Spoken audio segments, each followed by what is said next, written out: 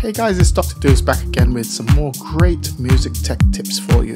Now today I'm starting a brand new series on my essential Logic Pro X tips and tricks. Now the series is for anyone, whether you're an absolute beginner or a seasoned veteran. Now over the coming weeks I'm going to be sharing with you some of my absolute go-to recording, editing and production techniques. Now this is guaranteed to enhance your workflow and make life that much easier when working in Logic Pro X. So let's get started. Now in this first episode, I'm going to be showing you some of the techniques I use when dealing with Logic audio regions. And first up, we'll be looking at clip or region gain. Okay, so the clip or region gain feature is absolutely brilliant because back in the day, in previous versions of Logic, if you wanted to increase or decrease the gain of an audio region, you needed to go into the audio editor, select the portion of audio that you wanted to adjust, go to function, change gain, do an analysis, see what the current peaks are, and then you can add or reduce the amount of gain to your taste. However, let's undo that. Let's see, undo. Yeah, that's fine. So I'm going to come out of there. Let's just play this back and then apply some clip gain.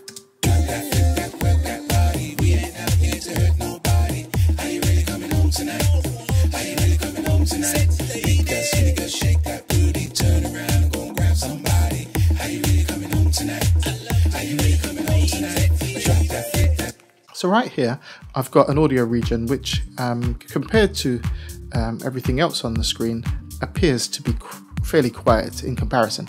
Let's just solo it and see what's going on. So I'm just going to play that back.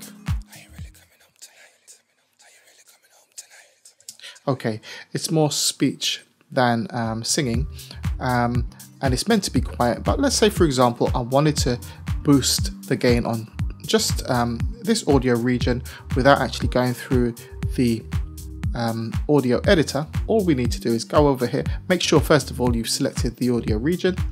You come up here to the region parameter tab and come to gain just here, and you can add up to 30 dBs of gain boost. As you can see, I mean, it's going to be clipping now, but you can go all the way up to 30. And the great thing about this, it's non-destructive. The other way, by going through the audio editor, it's destructive. It actually prints your gain change to the audio file. Whereas this, it's non-destructive. So I can go up or down by 30 dB plus or minus. Okay, so that's really, really cool.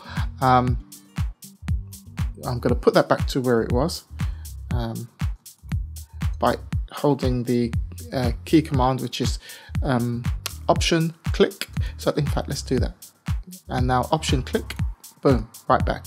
Or let's say, for example, you knew how much gain you wanted to add. You just double click and you add 8, or double click and 0, or double click and minus 9. There you go. So the clip gain feature is really, really handy, and like I said, it's non-destructive. You can go in quickly, make some adjustments to your audio without actually having to print it to the file, and that there will really speed things up.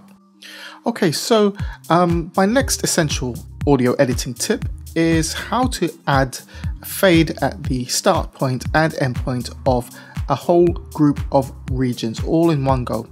Alright, now it's important that you add these fades at the start and end points, because whenever you cut into an audio region, you're actually splitting the WAV file. So let's say, for example, this region right here, let's go here, I'm going to zoom in a touch. Remember, the shortcut for zooming is holding down the command key and using the up and down arrows. Okay, so let's say, for example, I'm going to split this right here. I'm going to hit T on the keyboard, choose my scissors tool, and I'm just going to cut, let's say cut here. I've split the waveform, and now Now this actually can cause digital glitching. Where the split has occurred, if I haven't cut at an area which is known as the zero crossing point, we can end up with glitches. And that often happens. Oftentimes you don't actually hear it once you're playing back, but those glitches do exist, and when it comes to mastering, it does create a problem.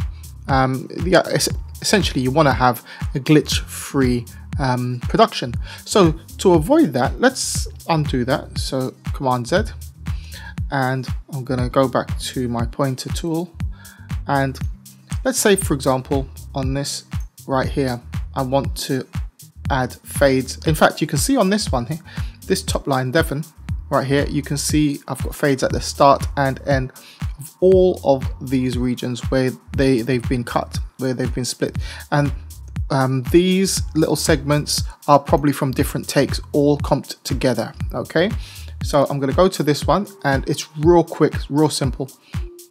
All you need to do, again, you go up to the region drop down parameter box, and you come here and you go to fade in, and you just glide up one there, and now you can see the fade. In fact, let's zoom in a touch more so you can actually see what's going on. Okay, I'm going to put this back to 0. Right, and it's disappeared. I'm going to go up to 1. So I'll just make sure you're on fade in and go up 1. Okay, and fade out, go up 1. There you go, job done. And that has applied the fade to everything on this track. So if we just scroll along, you'll see, there you go, is your fade in and your fade out all the way along. And that's a lot quicker than if, let's say, we went to this one right here, and we went to the fade tool, select the fade tool here, and then draw that in, you know, and you got to do it individually. No, forget that, those days are over, no need for that. So let's undo that, Command Z, and I'm just going to zoom back out. Okay, so let's go back to this one. Okay, so essentially I just give it a 1 increment increase on the fade in and fade out. You can go up more. If we were to go up more, you can see, let's bring this across a bit so you can see what I'm doing. So you can see the amount of fade has increased. I mean, you don't really need that much. That's actually affecting the audio. So all I do, I just give a single increment up, and that will definitely help in terms of the smoothness of the transition from one region to the next. Okay, so for my next essential audio editing tip, we're going to be looking at the remove silence from audio region, previously known as strip silence. Okay, now I've looked at this before, I've covered this before, but it's such an essential part of my workflow. It's always worth reviewing. And of course, they've changed the title of the function in this later version of Logic, so it's worth showing you how to find it. Okay, so I'm just going to play back a section of this track, and I'll show you the section that we're going to be looking at. Let's go. Turn around and go grab somebody. Are you really coming home tonight? Are you really coming home tonight? Drop that feet. Okay, so let's look at this region right here. Play that back again. Turn around and go grab somebody. Are you really coming home tonight? Are you really coming home tonight? Drop the... Okay, cool. So this region has been recorded really well. There's no noise or anything like that. However, I've got a copy, an exact copy of this audio region up here with some noise in it, as though it was recorded in a noisy environment, which sometimes happens, and you want to be able to remove that noise in the gaps. Of course, you can use a noise gate to do so, but also the strip silence function can come in really handy. So this is the section right here that we're going to be focusing on. Let's play that back again. Really coming home tonight? Are you really coming home tonight? Drop that faith. Okay, so there's a bit of reverb just spilling over the gap, but there's no real noise there. Let's look at this one right here now. Turn around and go grab somebody. Are you really coming home tonight? Are you really coming home tonight? Right, so you can hear the noise in the middle right here. Listen. Are you really coming home?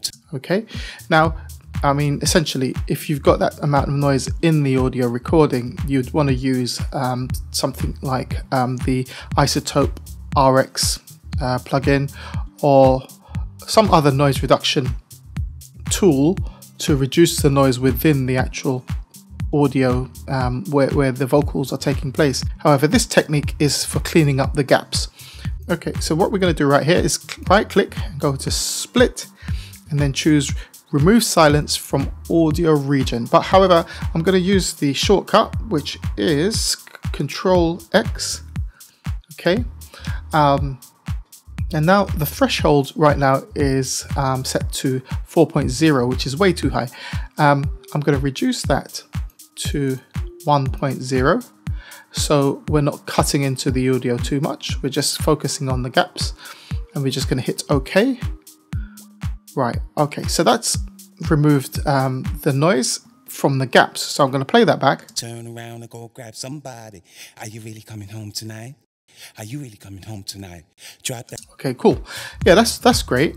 One of the things that's really important to me, I'm a little bit OCD on this, is I don't like to see lots of scraps of audio, lots of tiny little regions all over my screen. That's why you'd see merged regions like this. You know, these could well have been comped together from a range of different takes. Okay, so now I've got all of these regions, and I'd like to sort of join them back together into a single block. Now, on previous versions of Logic, now I'm running 10.3.2 right now. On previous versions of Logic, if I was to highlight this lot and hit J to merge them back together, it will simply restore the region to its original state with the gaps filled in with the noise that was there in the first place. However, this update seems to actually allow you to create a brand new file. So I'm going to hit J on the keyboard to merge, and now it's asking me, do I want to create a new file? I'm going to say yes, create. And now if I was to, let's zoom this area, play that back. Home tonight? Are you really coming home tonight? The actual the noise is gone. Are you really coming home tonight?